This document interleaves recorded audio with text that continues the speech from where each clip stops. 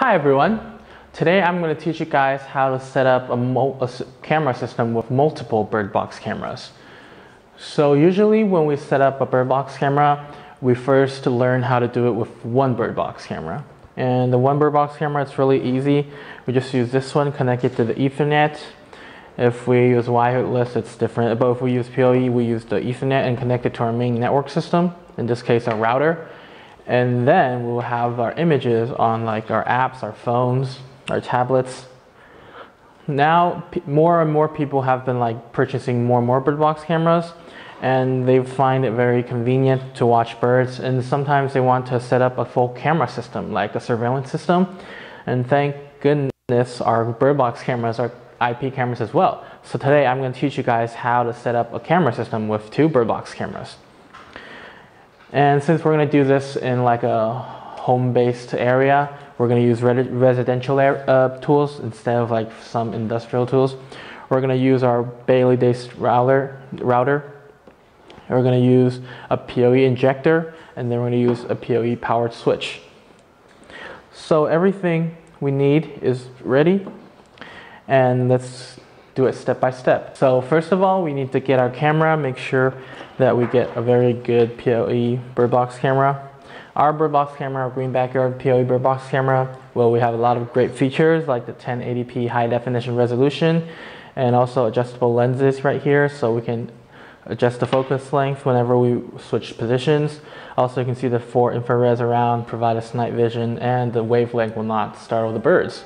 And the tiny small size, you can see comparing to my hands, really small. It fits in most any bird box. And then we have microphones built in so you can hear the birds tweet. And we have recording features, so once it's connected to our internet, we can record down the precious moments on our hard drives. It would be very wonderful. Okay, then we have our router. This provides the data. And since our router is not PoE enabled, we're going to have to upgrade our non-PoE system to a standard PoE system. So that we're going to need our PoE injector. So our PoE injector is now currently connected to our router. So then our router will provide it with data, and the PoE injector connected to our alternating current outlet. It will now have power.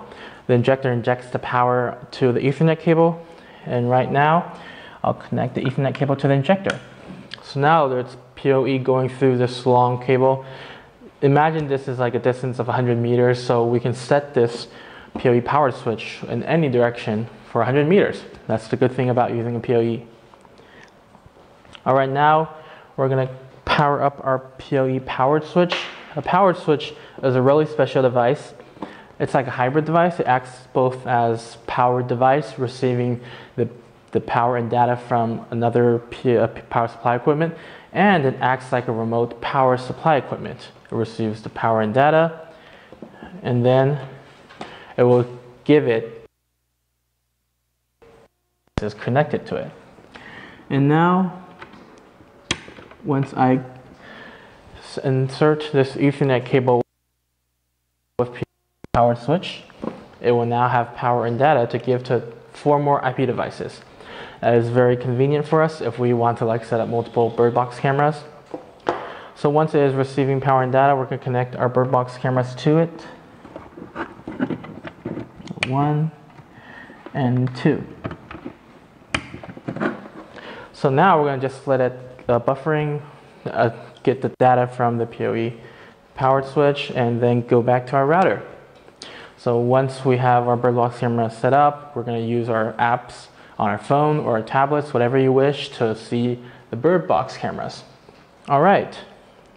Now you can see that my iPhone has already downloaded the application, and I'm just going to go click it and open it.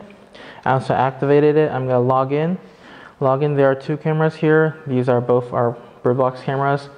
And I'm going to open one, choose one of it, and you can see it's our live stream. If I move the lid on the box, it will have a little bit movement. And what happens if we want to watch 2 of these cameras at the same time? There's a selection at the middle, auto. We can click on it, and there's a kind of a grid right here. 3rd option, we choose it, and we have both our bird box cameras. You can see that these are our live streams. Okay. All right, that's pretty much it for today. If you guys have any more questions, please leave them at the section below, and I'll see you guys tomorrow. Goodbye.